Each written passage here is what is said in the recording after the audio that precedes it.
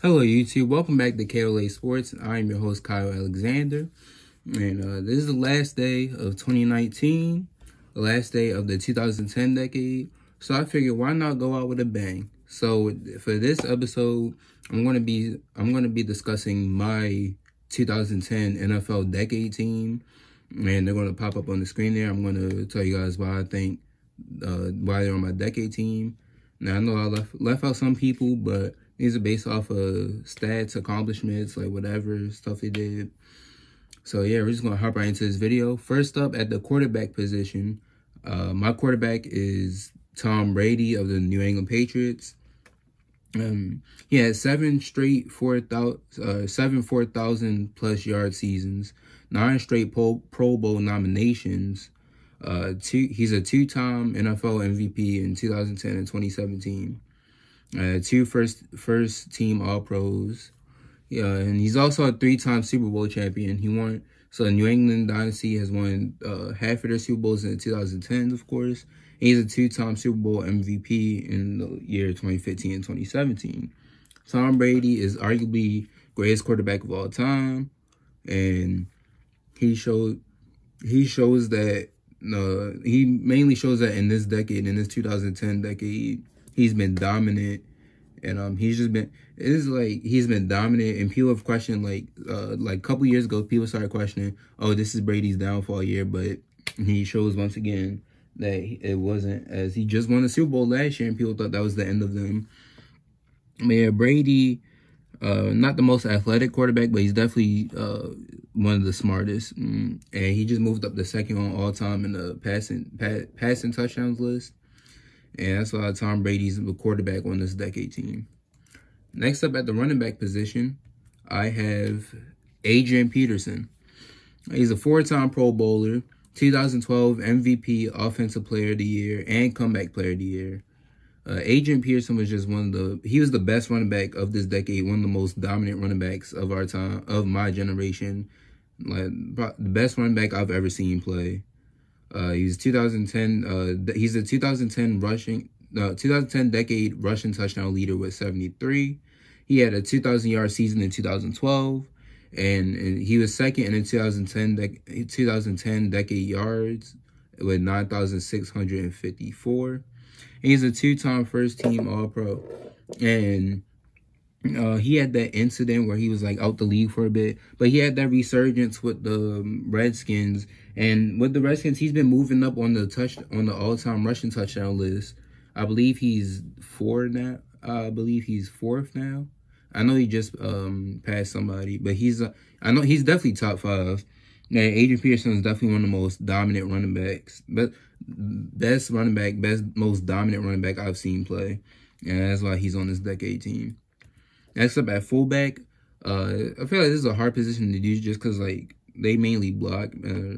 I feel like fullback was kind of hard because, like, I don't really know how to judge it. But best one, I just say Kyle Juszczyk. 4 straight Pro Bowls, 1,740 scrimmage yards, and 9 total touchdowns. 8 of them are rushing. He's arguably he is the best fullback in the game. He can run the ball. He's good at running the ball. He can go out and catch a little too. But he's definitely a great blocker, and that works the San Francisco scheme, and that's why he's on this decade team. I said fullback was hard to do because I didn't know what to judge off, but yeah. All right, next up at receiver, my first receiver is Calvin Johnson. Yep, Megatron is my #1 receiver.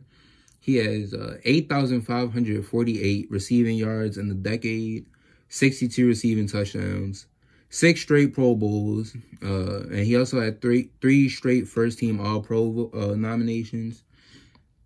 6 straight 1,000-yard seasons, excuse me. And he also set the single-season receiving yard record with 1,964 yards. Yeah, Calvin Johnson, definitely the best. I feel he's between him and Julio, definitely the best receivers of this generation. And Calvin Johnson he's definitely one of the better receivers I've ever seen. He was just dominant. He had the big frame. He was the receiver that you made in the laboratory. He had the perfect frame, perfect size, And he also had that blazing speed and the great hands, the great ball security. And that's why, and he's helped Matt Stafford and the Lions staying somewhat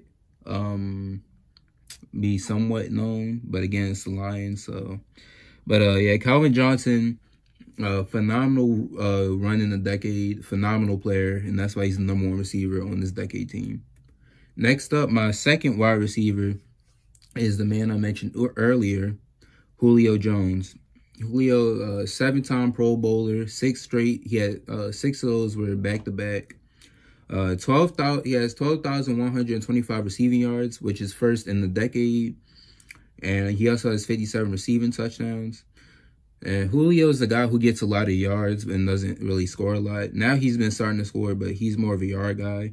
He also has 797 catches, which is third in the decade. What's his name? Second most receiving. He also got the second most receiving yards in the single season with 1,871. And he also had a Super Bowl appearance in which they lost to the Patriots, but he still did his thing. He was dominant, having like 3 sideline catches. It was just amazing. Julio, again, you could argue that he's better than Calvin Johnson. He's like a prototype receiver too. Perfect size, nice frame, great ball security. And he's got some speed to him too. And I believe, listen, yeah, he's just a phenomenal player, freak athlete. And that's why he definitely deserves to be on this decade team. All right, next up, my third and final receiver. I feel like this is a no-brainer, even though it was other receivers that you could consider on this list. But my third receiver is Antonio Brown. Currently, we know his situation, which is sad. It's sad to see him go out this way. But before that, we can't just forget that he was arguably the best receiver in the league. He is 7-time Pro Bowler. 6 of those were back-to-back. He has 11,263 yards, which was second in the decade. And he also had 75 receiving touchdowns, which was second in the decade.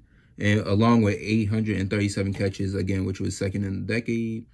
And 4 straight first-team All-Pro nominations. Antonio Brown was arguably the best receiver in the league.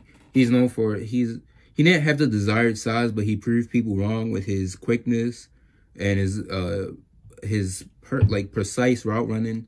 To me, he was the best route runner in the game. His routes were just crisp. His routes were crisp and clean. He would beat any corner. He could also go up and get the ball, but also his sideline toe tap ability was subpar. Like nobody else was on his level in terms of toe tap swag, as Nate Burleson calls it. But his toe tap ability was just amazing, which helped them win the game against Green Bay a couple years ago.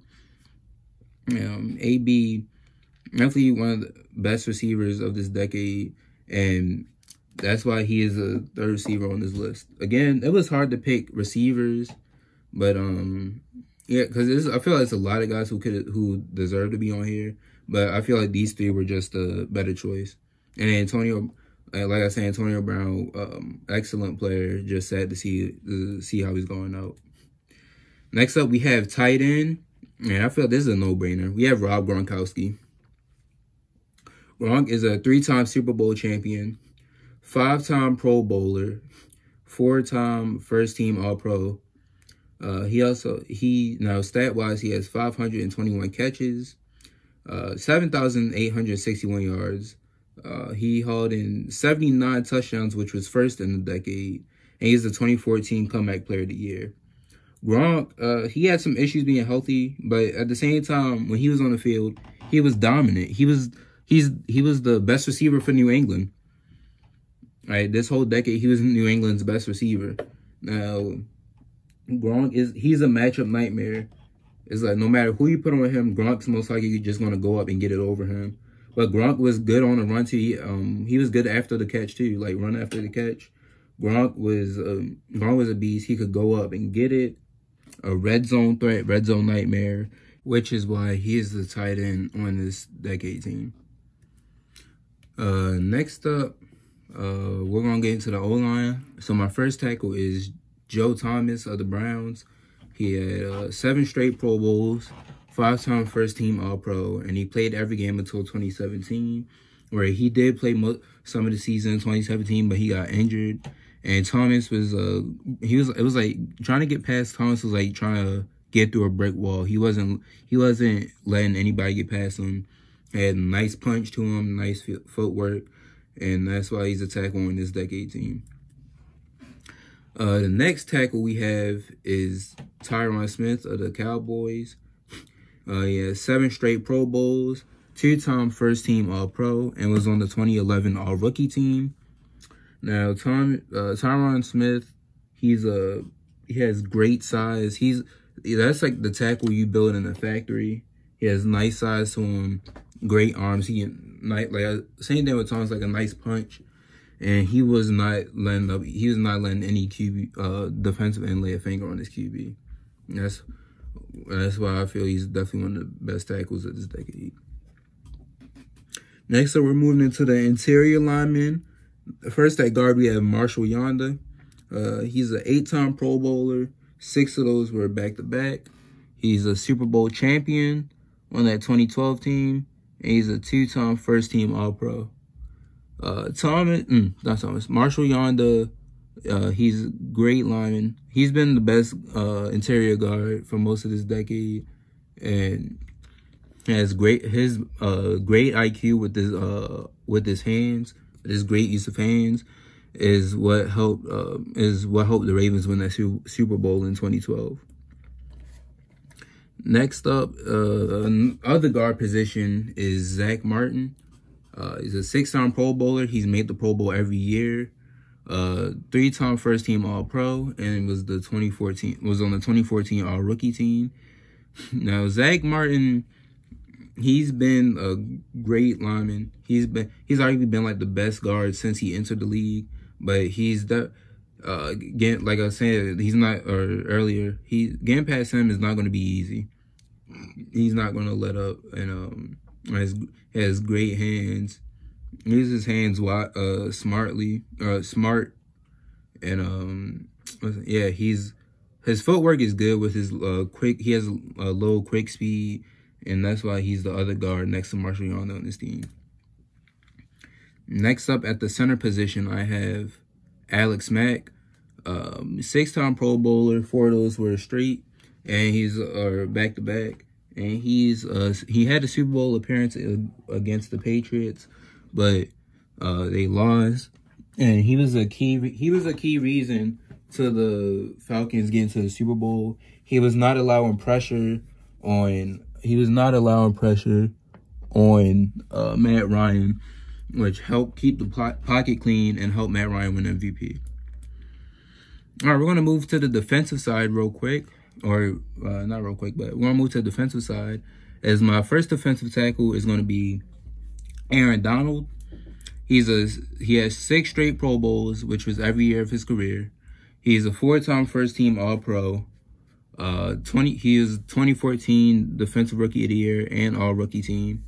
And he's the current reigning and back-to-back Defensive Player of the Year in 2017 and 2018. Stat-wise, he has 72 sacks, 311 tackles, 173 QB hits, 15 forced turnovers, and he had a Super Bowl appearance last year when he was a key part in that. He was the main guy on defense as he broke the single season defensive tackle sack record with 20.5, and he almost broke the single season sack record in general held by Michael Strahan. Aaron Donald is a force, and his size and his work ethic was just like, and his mentality, it's hard to go up against him. Like last year, he got double teamed on more than 70% of the plays of the snaps, and he still ended up getting 20.5 sacks. So if you're going up against Aaron Donald, you're gonna have a hard day at work. Next up, my other defensive tackle is Calais Campbell. He's a 5-time Pro Bowler, 1 first-team All-Pro appearance. Stat-wise, he has 81 sacks, 624 tackles, and has also had 185 QB hits and has forced 12 fumbles. Calais Campbell he's a dominant player. He has great size. He has big arms. He has a nice punch to it. He has a nice punch off the line, and he does a great job of getting pressure on the QB, whether it's getting in his face or taking him down. And that's why he was the mayor of Saxonville in 2017. Calais Campbell has been dominant since Arizona, and that's why he's on this decade team. I feel he's definitely the best defensive tackle not named Aaron Donald in this decade. Next up, we're going to defensive end, and the first defensive end I have is J.J. Watt. He's a 5-time Pro Bowler and also a 5-time first-team All-Pro. Now, stat-wise, he collected 96 sacks, which was third in the decade. Also has 479 tackles and 265 QB hits. He also forced 23 fumbles. And accolades he collected. He's a 3-time Defensive Player of the Year, 2012, 2014, and 2015. And also on offense, he caught 3 touchdowns at tight end on a couple trick plays. But yeah, J.J. Watt is a dominant player. He has a great work ethic. His workouts are crazy. He has nice speed, nice quickness off the line. And just know if you're going up against Houston, watch out for number 99. Next up, at the other defensive end position, we have Khalil Mack, currently of the Chicago Bears. He is a 5-time Pro Bowler, 3-time first-team All-Pro, and is the 2016 Defensive Player of the Year. Khalil Mack is an unstoppable force as he has 61.5 sacks, 397 tackles, 116 QB hits, and 24 fumbles. But he can also drop back in coverage a little bit as he has 2 interceptions. Like I said, he's an unstoppable force. Trying to block him is like trying to stop a freight train. It's just, you just better throw up a prayer and hope you send the house on him. Have the whole O-line just block him. Like, he's definitely been a dominant player. He's definitely, to me, he's the best edge in the game. And, yeah, that's why he's the other defensive end on this team. All right, we're going to move to the outside linebacker position as the first, we're going to move to the linebacker position. As the first linebacker is the outside linebacker. His name is Von Miller, 8-time Pro Bowler, 3-time first-team All-Pros. He's a 2011 Defensive Rookie of the Year. He's a Super Bowl champ and was the Super Bowl MVP that year. Again, trying to stop Von Miller is a lot of work. It's not going to be easy. Like, trying to stop Von Miller 101, you're going to have a hard day at work. Like I said earlier, it's going to be hard to near impossible as he collected 106 sacks, which was first in the decade, 496 tackles. He also has 135 tackles for loss. And he hit the QB 216 times, as 26 forced fumbles and 2 interceptions. Now, Von Miller, he's more of an edge, but I feel like he's better at coverage than Khalil Mack. I feel Von Miller can drop back in coverage if he wants, but he's a better edge rusher. He's great at getting pressure on the QB, and that's why he's at this outside linebacker position. Next up, we're going to the middle linebacker position, as my middle linebacker is going to be Bobby Wagner. Now, he's arguably the best linebacker in the league. He has 6 straight Pro Bowls. He's a 4-time first-team All-Pro. He's a Super Bowl champion. Stat-wise, he collected 1,140 tackles, 58 tackles for loss. He's jumped up and snagged 10 interceptions, forced 5 fumbles, and has 19.5 sacks. Now, Wagner, he's been the general for the Seahawks team for a while, and he's still the general now. He's holding that Seahawks team now as he's shutting down the middle of the field. Just know, if you're a receiver and you're going across that field, you better watch out. And if you're a quarterback, you better watch out too, as he'll probably get an interception. He'll most likely get an interception. Yeah, just going up against Bobby Wagner is going to be hard due to his IQ. He has great IQ, and yeah, he can be all over the field. And that's why he's just been elite since day one. So that's why he's a linebacker on this team. Next up, to the outside linebacker position, I have Luke Kuechly of the Carolina Panthers. He has 7 straight Pro Bowls.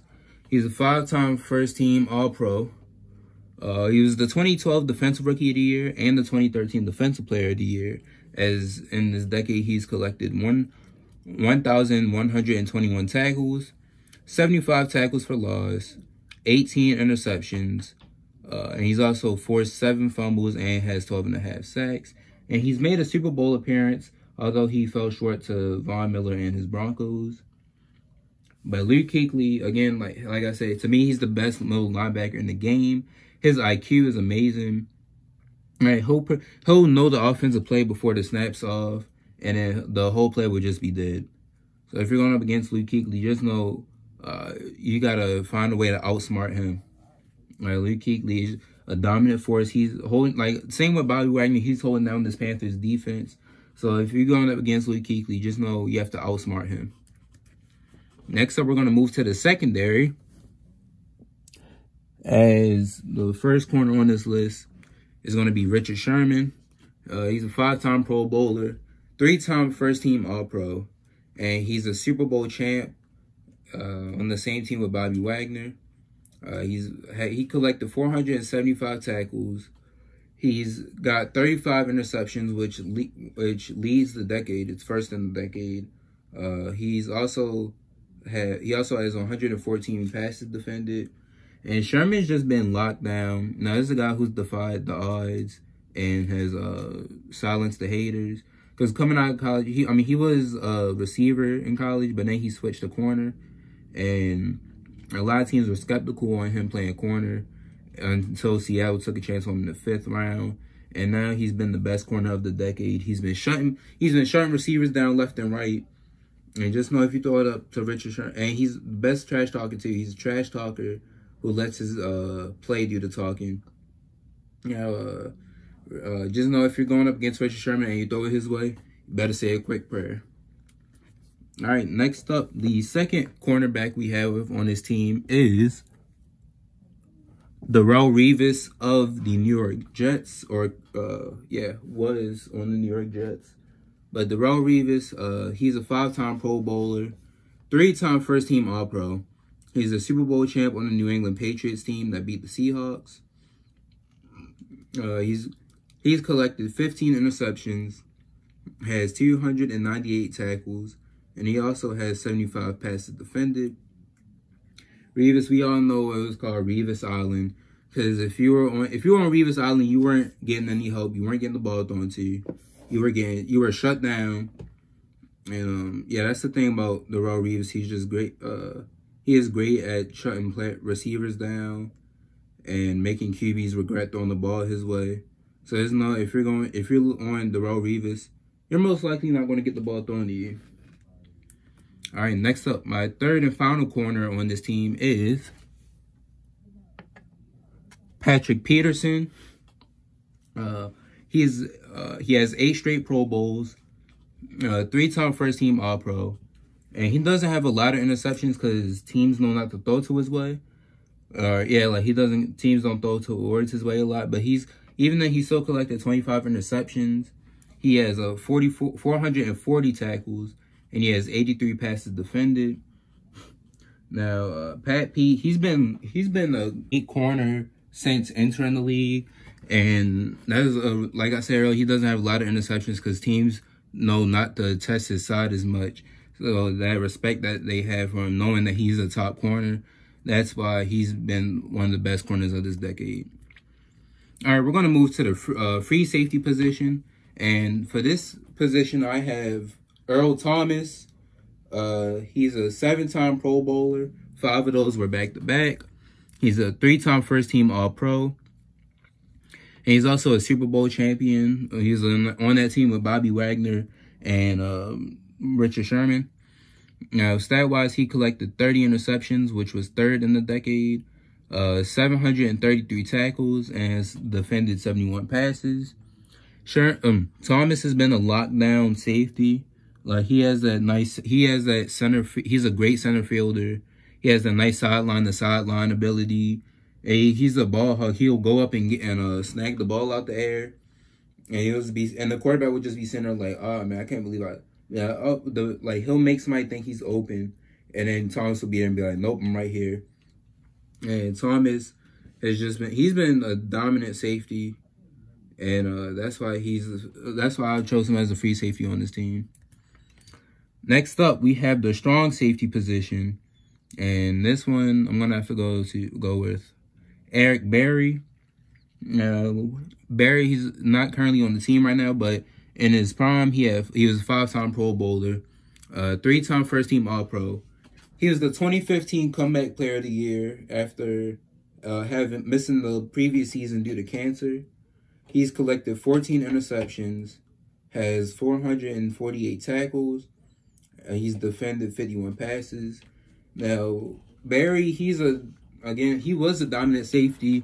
He had that sideline ability, but he could also come down on the line and make tackles, like stop the run. He was a dominant safety. He was the leader on that Chiefs team, on that Chiefs defense, and that's why I feel he's definitely one of the better safeties of this decade. All right, we're done with the defense, so we're gonna move on to the special teams here. As the kicker I went with was, again, no-brainer, Justin Tucker. He's a 3-time Pro Bowler, 3-time first-team All-Pro. He's a Super Bowl champ as a rookie on that 2012 team. And his field goal percentage is 90.8%, which is the most accurate in NFL history. His PAT percentage is 99%, so he's pretty much making every PAT. And his longest field goal was a 61-yarder. Now, Justin Tucker, he's been the best kicker in the league ever since entering the league. Now, if any Ravens fans out there, y'all remember the days where Tucker will win the games for us, where he make all the points. And yeah, Tucker's just been phenomenal, great leg, and he's definitely a Hall of Famer for sure. Next up, we're going to the punter position, and I went with Johnny Hekker. He's a 4-time Pro Bowler. 3 of those were back-to-back. He's a 4-time first-team All-Pro, and he made a Super Bowl appearance last year on the Rams team.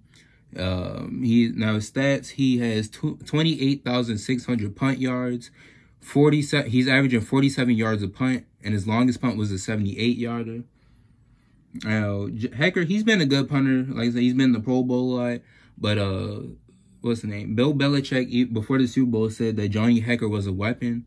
And if you're a punter and somebody's calling you, the greatest coach of all time called you a weapon, you're doing something right. And to be honest, though, Belichick has a point. Like, if you're a punter, you can determine how the next drive goes depending on where you place them at. And for Hekker to be doing a good job of that and be called a weapon, he's a good punter, and that's why he's on this team.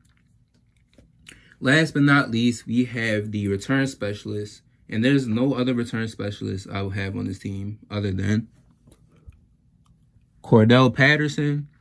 He's a 3-time Pro Bowler as a return man. 2-time first-team All-Pro. He's a Super Bowl champion with the New England Patriots. Now, stat-wise, this is punt returns and kick returns combined. So, he has 6,110 return yards, 7 return touchdowns, which is first in a decade.